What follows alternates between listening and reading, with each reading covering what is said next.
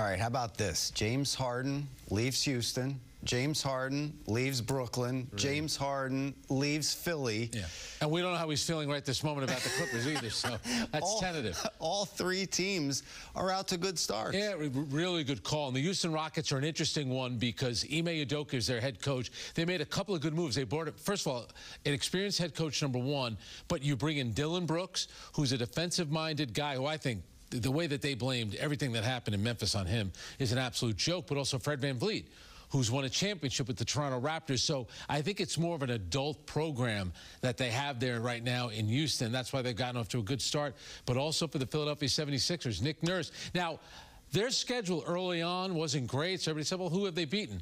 Then look what they did the other night. They beat the Boston Celtics. Embiid still playing at MVP level, but Tyrese Maxey, that's the guy that replaced James Harden, plays a lot faster, plays with joy on his face. Believe it or not, he's actually happy to be out there, and he's played really well. All right, you mentioned Memphis.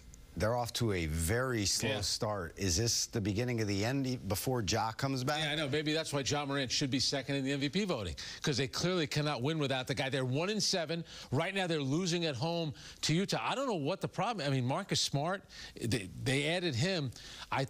Ja Morant being out is a big part of it, but Steven Adams suffering that knee injury, he's done for the season. He's kind of a glue player, gives you something on defense and can rebound. So the big one is the loss of Ja Morant, but also don't rule out Steven Adams, how important that has been. All right, and let's move on to the Lakers for our last topic here. I know it's extremely early on in the season. They have a late game tonight. Are the Lakers in trouble early on? I don't think yet. By the way, LeBron's Museum opens in Akron November 25th. I expect you to be there for the opening.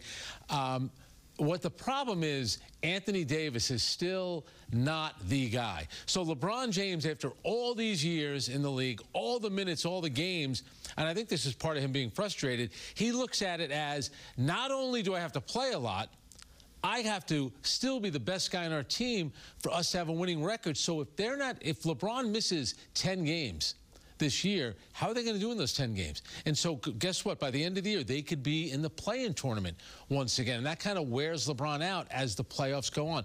It's incredible that after all these years, he's still the best player in the Lakers. They need Anthony Davis to be on the Lakers. But to be good, you got to be out there playing. What does Charles Barkley call him? Street clothes? That's a problem. He doesn't play enough.